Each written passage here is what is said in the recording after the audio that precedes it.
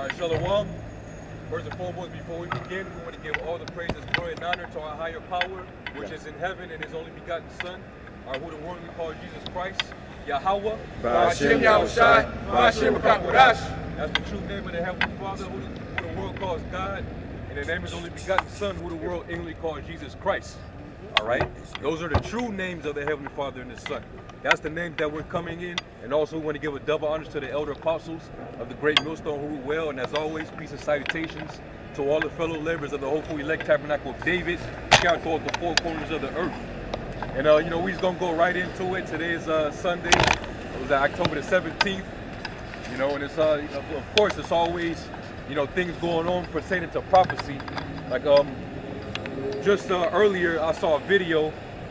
I think it was on Natural News. But they actually showed these U.S. Navy ships. I don't know what coast it was on, but there was they caught a so-called UFO, which we know them to be as the chariots of Israel. All right, they were shooting torpedoes at it, and all you saw was the explosions happen all around the chariot, but it wasn't touching the chariot. The chariot came out of the hole. The smoke and the fire and everything, it came out of it whole, like as if nothing touched it. So nothing really did touch it. And nothing didn't touch it. Nothing happened to it. So that shows you how one-sided the war in heaven is going to be. Yep. Okay? And Esau knows that that level of power is what's coming for him. Yeah. That's the level of power that's coming to take him out of power. And that's what we're out here to usher in. We're ushering in a new world, not the world that the Illuminati, the international bankers, is talking about. The hell with that new world order. That's not going to come to fruition. All right, we have a new heaven and a new earth that's coming.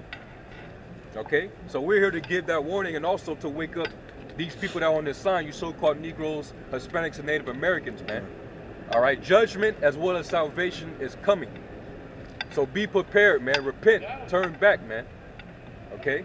You got to quit something. Yep. I got something on the video you just said. Yep. Isaiah 31:3. Now the Egyptians are men and not the Most High. Yeah. And and we know that, you know, the modern day Egyptian who happen to be in power is Esau, the so-called white man. You know, he's known to be, you know, the top ruling class family nation on the planet, because he rules by the sword. He has the power of the sword, which is the military. You know, his Marine Corps, his U.S. Navy, his Air Force. He even has a Space Force now. You know, and they're constantly seeing chariots every day out there. They don't report on everything that they see. You know, and they're nervous. You know, because they still can't even figure things out about them. They keep doing all this research and trying to figure things out, but they're left blank. Yeah. They know that the technology of the Most High is light years ahead of this technology that Esau possesses. Yeah. You know, they're trying to mimic it to a certain degree, but they only can, Right. Yeah, man. Go ahead. Isaiah 31:3. Now the Egyptians are men and not the Most High, and their horses flesh and not spirit.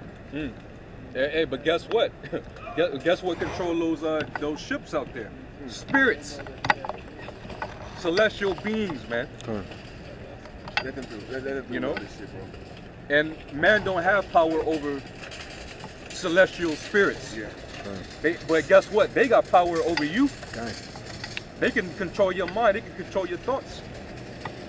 They have the technology to stop Esau shooting nuclear missiles. Yeah. And they can control your grid from where they're at.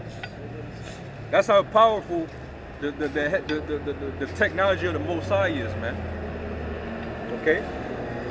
That's why you devils, man, it's gonna be real. It's gonna be a walk in the park for the angels, man. Okay. You know, and guess what? That's the power that's gonna protect the elect of these people, man. Right. So hey, you can come for it, man. Do what you're gonna do. Send out your robot dogs. Send out your cyborg soldiers. Send out your drones. But guess what we got in the heavens, man? You shooting torpedoes and launching missiles at them, and you ain't even touching them, man. Go ahead, Odd. When the Lord shall stretch out his hand, both he that helpeth shall fall, and he that hoping shall fall down, and they shall all fail together. You all gonna fail, man.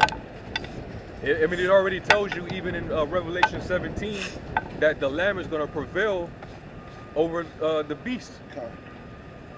Matter of fact, somebody find that for me. I believe it's Revelation 17 and like 14 or 15. Okay. Revelation 17 and 14. These shall make war with the Lamb, and the Lamb shall overcome them. So it's already written. If it's already written, that means, guess what? You're subject to it. It's going to happen. The way it was written, man. All right? So that war in heaven is going to end in the ultimate victory. Yahweh Shai and the angels, those celestial beings, those ships that you see, he's going to come back with thousands upon thousands of them. And it's going to just be a straight walkthrough, man. All right? Read that again. Revelation 17 and 14. These shall make war with the Lamb, and the Lamb shall overcome them. For he is the Lord of lords and King of kings. And they that are with him are called and chosen and faithful. Yep. Hey, those that are with him, that's talking about the elect. That's it. You know? Okay. Because, like the brother said, it was written, so it's going to happen. And we know that. We're telling our people that. You just got to have faith that it's going to happen. Because it's just because it says it in the book, okay, we can say it's just a book, who wrote that book and all that, but we know through the Spirit that these words that the Heavenly Father has spoken by his prophets are going to happen. Okay. Because our faith is built up. When we see it happening, we see things happening that are written in this book. He said, it's like in 2nd Ezra 9, he said, write these things down, for yet they are faithful and true. Yeah. Meaning we know that these things are going to come to pass, but only those that have been given the gift of faith are able to see it. Yep. Yeah, because the Lord is shooting 100% from the field. Yeah. Ain't nothing been false. Is that Isaiah 34 that says that? Seek you out the book of the Lord and read. Yeah. No one of these shall fail with the Yeah, light out. and- Yeah. Yeah. I had a prequel. Yeah, hey, to show you how serious the Most High takes his word, he said that even he has, if somebody could find it, I believe it's Isaiah. Psalms, I think it's 138. Yeah, kind. Psalms 138, I think it's like around the first or second verse. That he even puts his reputation. Yeah, get it. This is Psalms 138, in verse 2. I will worship towards the holy temple and praise thy name for thy loving kindness and for thy truth. For thou hast magnified thy word above all thy name. Yep. There it is. You know?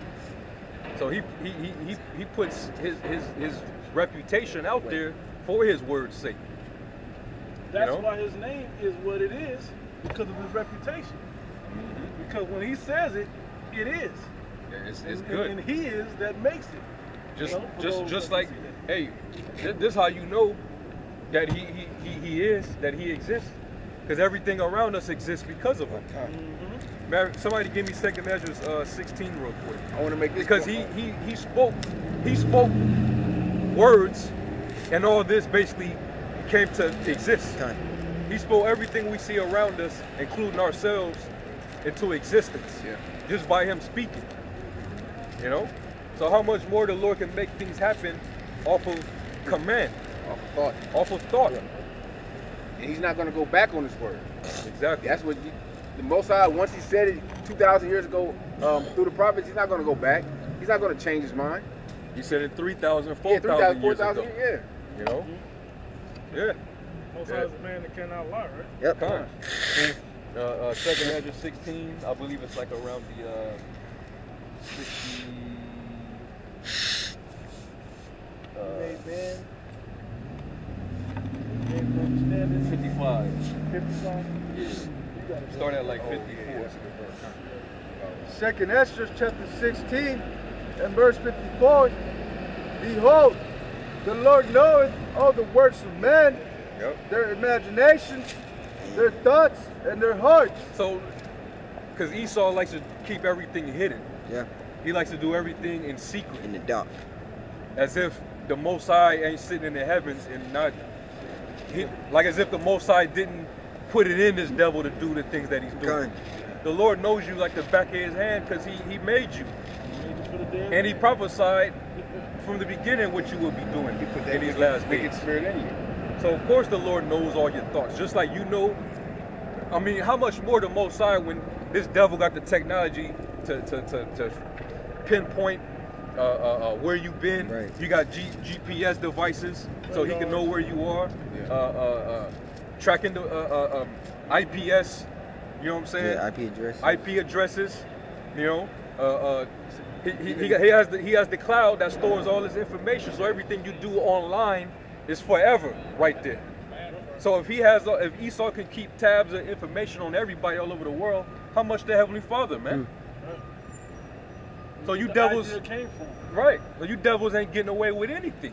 It's 10,000 times brighter than the sun. Yeah, hey, cause you trying to mimic the Heavenly Father by trying to you know be all knowing and all seeing, omnipotent, omnipotent, omniscient. You know. Go ahead, bro. I got it.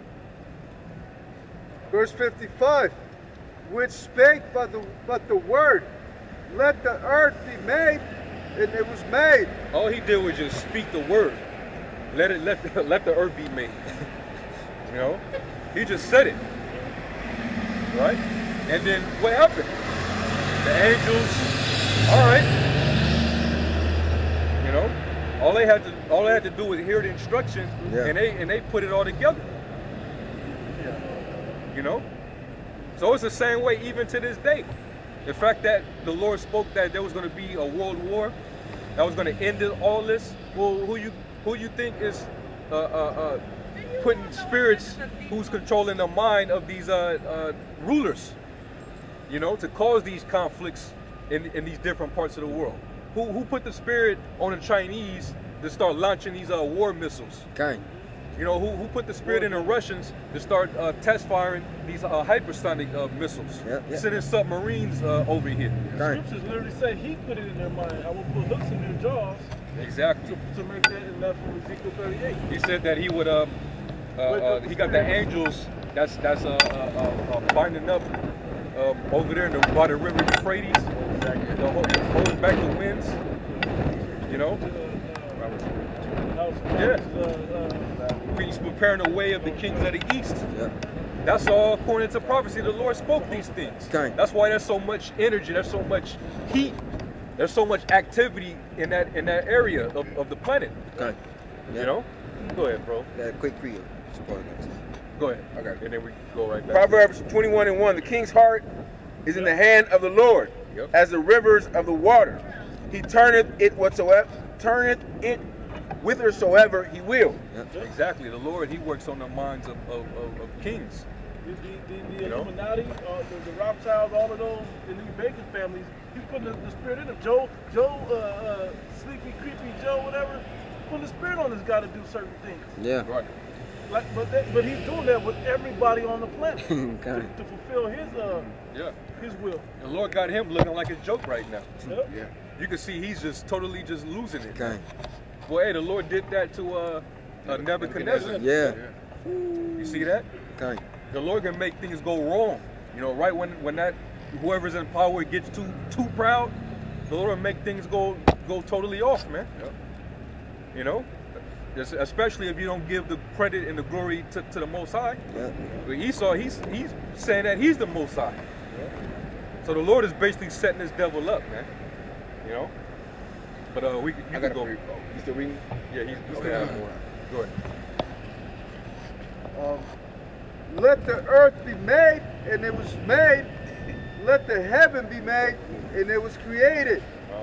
In his word were the stars made, and he knoweth the number of them. Man, and he knows the number of the stars. That's insane. Come on, man. Esau trying to figure that out. You know? And that's another thing. That's why Esau keep trying to go out of space. I think NASA, they planning another trip to go up there. You ain't finna get too far. The Lord's still stretching out the heavens like a curtain, like a vault. It's constantly expanding, so no, it don't matter what you do. Think about it. How were the